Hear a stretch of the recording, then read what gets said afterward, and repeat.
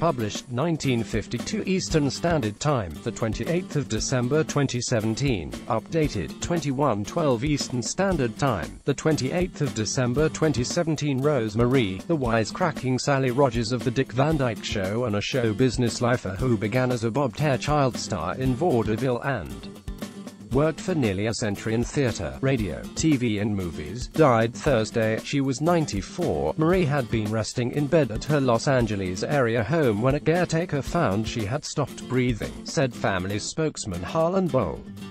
Passed away. Rose Marie, the wisecracking Sally Rogers of the Dick Van Dyke Show, and a show business lifer who began as a bobbed hair child star in vaudeville and worked for nearly a century in theater, radio, TV and movies, died Thursday. Pictured 1961, Heaven Just Got a Whole Lot Funnier, was the tribute posted atop a photo of Marie on her website. She was a child star of the 1920s and 1930s who endeared herself to TV fans on the classic 60s sitcom that featured Van Dyke and Mary Tyler Moore.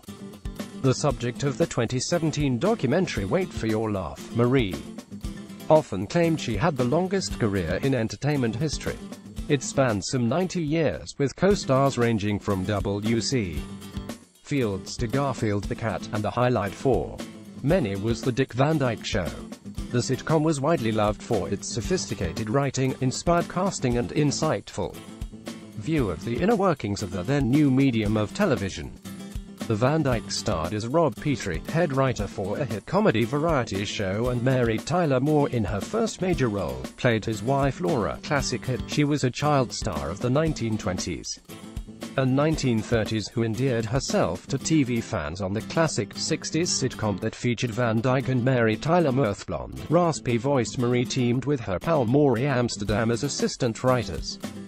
Drawing on his experiences on Sid Caesar's shows, Carl Reiner created the series, wrote and directed many episodes, and made occasional appearances as the surly star, Alan Brady.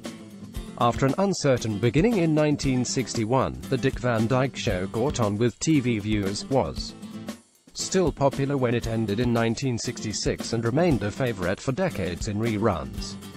The Dick Van Dyke Show not only was an ideal vehicle for Marie's comic gifts, but was a showcase for her singing, with Sally belting out Come Rain Come Shine and other old favorites during nightclub and party scenes. Marie was especially proud of playing a woman defined by her work, a rare sitcom character at the time who wasn't a wife, mother, or housekeeper, she tweeted in 2017.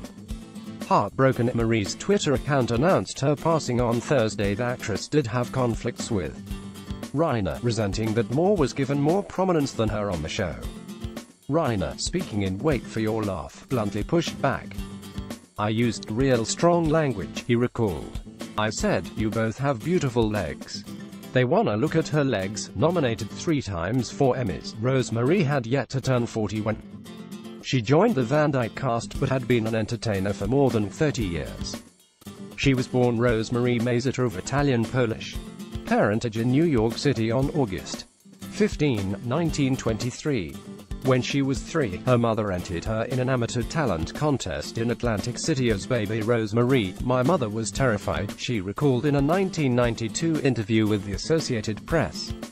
"But I went out and sang What Can I Say, Dear, After I Say I'm Sorry, and won the contest." Starred in this April 11, 1963, file photo, standing from left Maury Amsterdam, Rose Marie, and Richard Deacon, and Dick Van Dyke.